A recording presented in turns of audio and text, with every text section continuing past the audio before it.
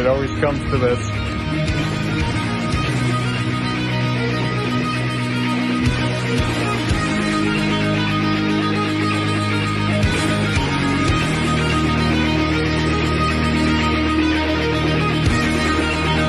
More nice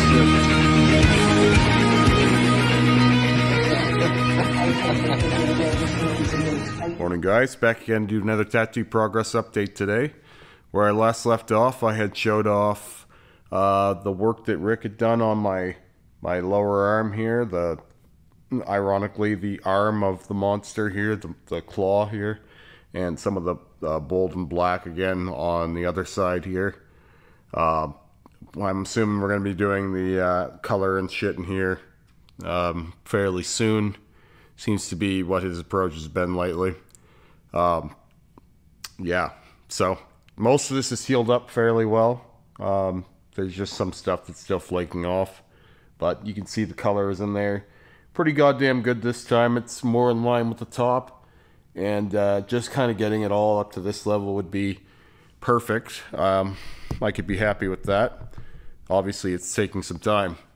I had another session with Terry prior to that. We did all this spiderweb boldening on my chest and neck, clavicle area, and my arm, and all of that healed up really easy. Obviously, the lines are never ever hard to heal. I don't find them actually that painful either, which will bring me nicely to my next point here. I had another session just yesterday with Terry, and this one's been a long time coming. Obviously, I've been talking about my theoretical back piece over black for longer than my back has been blacked out, and I had some, like, I would say apprehension about like blacking out my back, because the initial blackout seemed almost overwhelming, the concept of doing so.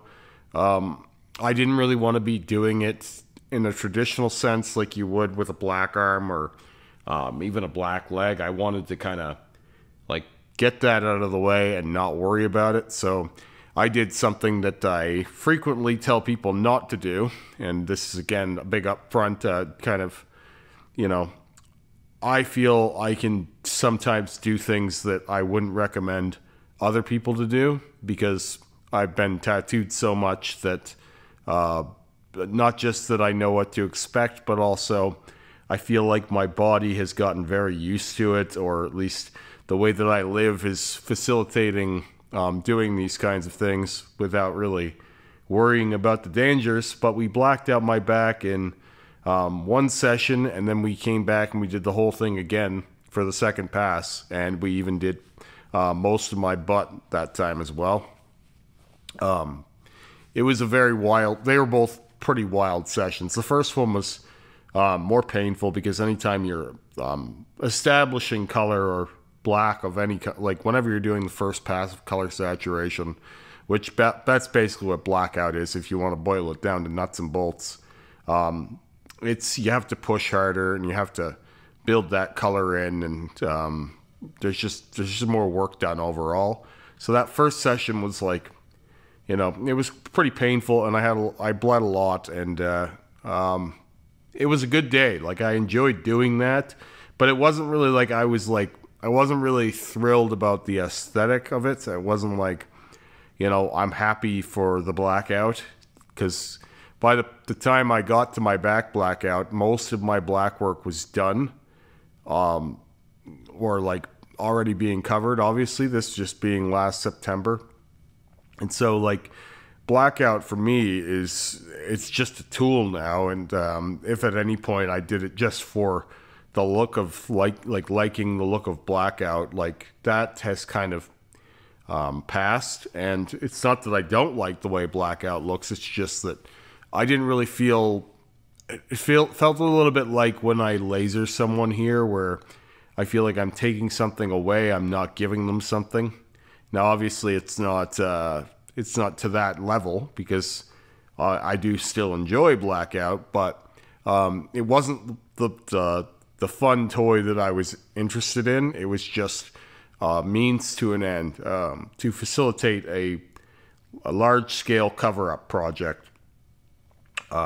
So the session that I had yesterday was much more rewarding and a lot less painful too. A lot less of an ordeal, though. It did not form the memory that either of the back blackouts did. See, this is where it's interesting, because I am happier with the aesthetic, but the path there wasn't it wasn't as, you know, painstaking, and it wasn't as like gory and kind of like, I don't know. It wasn't the journey. It wasn't like the trial and the rebirth sort of feeling you get with heavy pain, you know, like a lot of pain for change, you know. I didn't get any of that.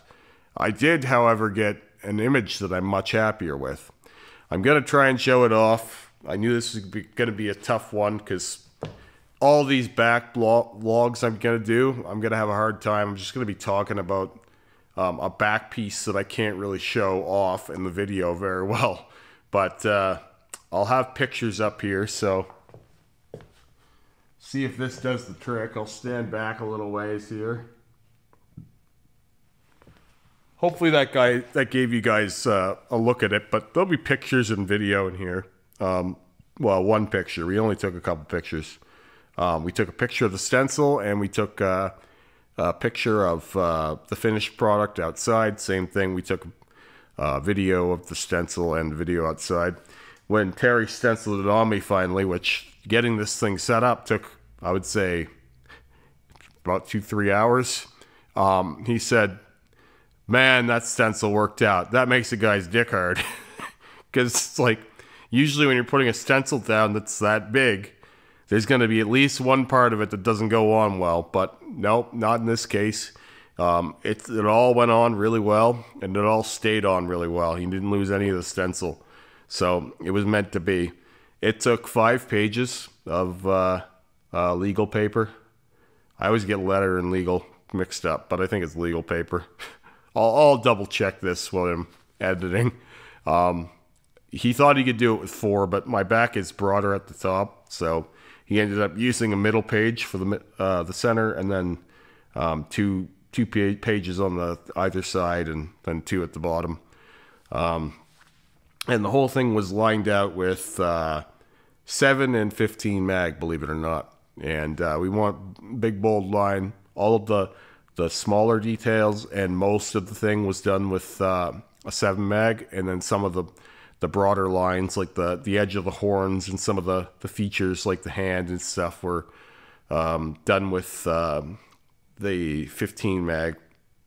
I didn't know which mags we would use. I knew they'd be mag lined. I figured it would be a 7 and an 11, but the 11 mag was used. It was only used to pack red in the eyes. Now, I thought we would just do the lines, and that would be enough. I was actually expecting the whole thing to be a lot more painful, but it ended up being a very, very chill day, and I was just, I was alert and talking shit the whole time, and I didn't really have to go into that pain cave area that I would have to go into even for, say, my sides or stomach tattoos. Usually, like, you'll know I'm in pain. I will never make a noise. I'll never complain.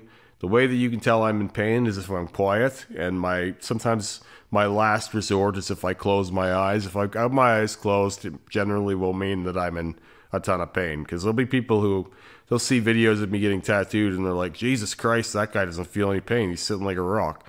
It's like, there are things that you can do, like mentally, to kind of like focus or take focus away, or kind of shift focus and divert. Some people like to clench their toes or whatever. Like some people squeeze like a grip toy or some fucking thing. But for me, it's like, the tell for me is if my eyes are closed. And I didn't have to close my eyes at all. It was a very, very easy session. Like I said, I was talking shit the whole time. I was, I'm just casual. It was very, very easy. I don't know why I thought, like, oh, you know, like, I don't know if it's because of the big bold line. I was like, okay, well, this might be a pretty painful set. But, like, it was pretty chill. We started at the bottom of the thing because Terry didn't want to lose his stencil, muck it up by working down. And it was honestly for the best because, you know, the worst of it for me in any back tattoo, and it's been the case anytime I've had my back tattooed, which has been a lot of times, it's not as much as my front, but it's getting up there now because obviously I had my back blacked out fully twice, and I had a full back piece that was very well established, and that had a lot of rich black in it too. And I had some things changed in that and altered, and I had an original back piece that we added to and all these different things. So yada, yada, yada. I've had my back tattooed a lot, and the only really painful part of it for me has ever been my lower back, and that was probably the same today, this last time. I have a cluster of nerves that whenever you touch my lower back, it just buzzes. Like, it sends vibrations through my whole body. So, yeah, it was pretty sensitive, but starting with the worst is always best. I always tell people if they're planning on getting their nipples tattooed in the middle of like a chest session, not only because the work will saturate better before your skin is tightening up, you should always go for the most painful part first because, like, once you're through that, it's kind of all downhill from there. It's just easy. And I feel like when you reach the worst part at the end, you're kind of tapped out and your body is a little more sensitive anyway. And so everything that you experience from that point is more painful than it probably needed to be. So when you're reaching the worst parts at the end, it's like they're going to feel even worse than they would have. Yeah. So if you're wondering how to approach a project like that, that would be my recommendation. I would get the worst out of the way first.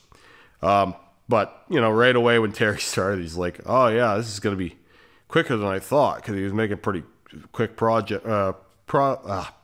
he was making pretty quick progress through the early parts of it. But then when he got into the middle area and kind of lower part of the face there, he started kind of losing steam. Not steam, but losing pace, just because there's a lot of work in there. And you can't really take any shortcuts with something like this. It's all got to be, you know, super lined out and super solid. So it took quite a while. We were at it for 5.5, 6 hours, something like that. But yeah, it never got really painful. And so midway through, I said, when we were about halfway through the back, I was like, yeah, we can probably try some color today, like see how it goes.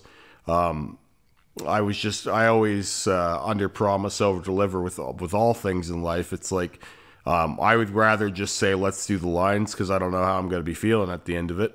Like, I could have probably sat another 5 or 6 hours on that, to be honest. But the skin was tightening up, and so we just did the eyes. Terry tried to get a little bit ambitious and put some yellow in, but when your skin's tightening up and you're trying to put, you know, color into black, it's pretty obvious that it isn't working.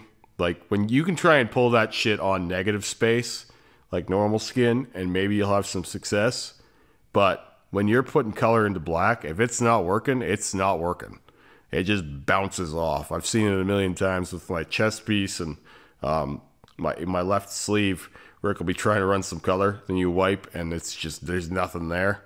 Once the skin's had enough, all you're getting is scar tissue from that point on. So it really is just best to just leave it at that. Come back to it another day. With that said, getting the red into those eyes was a smart choice, because we want the red in the eyes to be the absolute brightest point in the tattoo, which will mean 3 to 4 passes of red most likely. We would only ever do 3 normally, but I want those things to be glowing.